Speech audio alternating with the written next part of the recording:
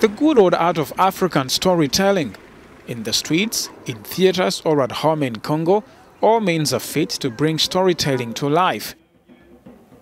Just as here at the Storytelling Resource Center in Ponwa, a school that has already trained several storytellers. I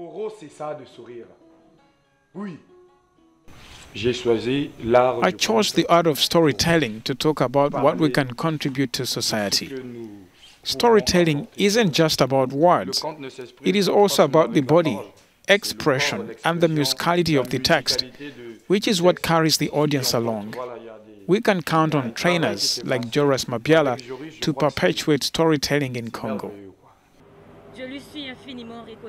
But before this center, there were many initiatives such as the Festival de l'Oralité and the Retour Ombongi.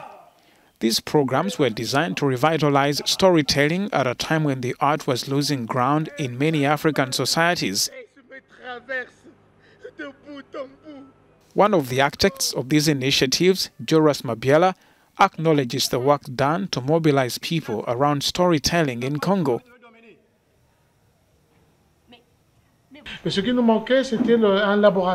What we lacked was a laboratory.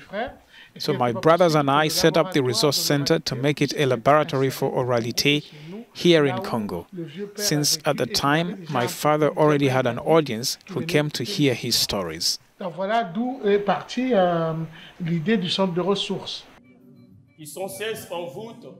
As the world celebrates International Storytelling Day on March 20th, under the theme Building Bridges, a new generation of storytellers is already in battle to perpetuate the African art of oratory.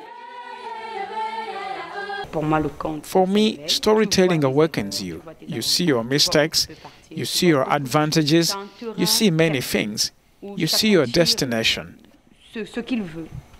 For Congo, the International Storytelling Day is an opportunity to reverse the trend for the young to tell stories to the old so that posterity can listen.